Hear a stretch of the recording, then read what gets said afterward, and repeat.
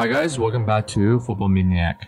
Lisandro, Martinez and Malacia have been signed in defense along with midfielder Christian Eriksen already this summer. But United are desperately need to add fresh blood to their midfield and also need to strengthen their front line.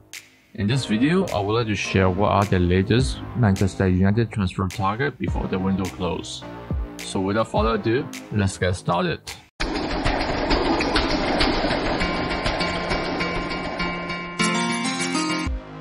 Manchester United have paid €8 million for Marko Arnautovic, rejected by Bologna. United boss RB Ten Hag has identified him as a short-term solution to his attacking problems. Juventus won Manchester United midfielder Scott McTominay in exchange for Rabiot.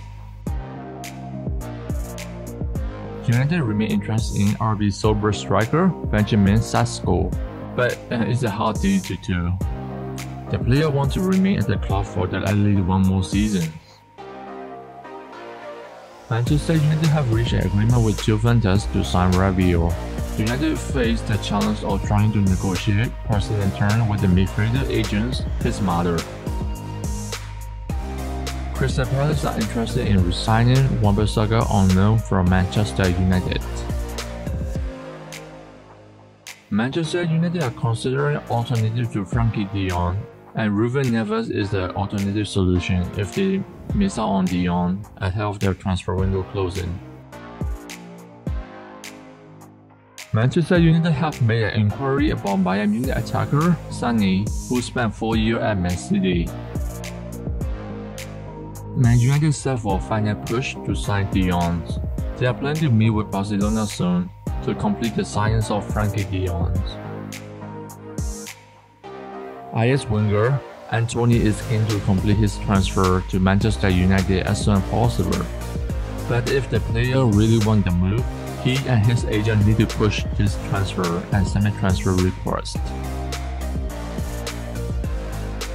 Manchester United are in talk to sign Napoli midfielder Fabian Ruiz if they cannot complete the Jong deal. United have reportedly identified Wolf winger Pedro Neto as an alternative to Ajax Antony. Manchester United are willing to pay €50 million to sign Bayer Leverkusen attacker Moussa Diaby, and RB Ten Hag approved United proposal to sign him. United definitely need to act quick to strengthen their squad if they really want to fight for top 4. We need to give time and see what United trying to achieve in this transfer window. Alright, this is the end of this video. If you have any questions or have different options, please comment down below and let us know.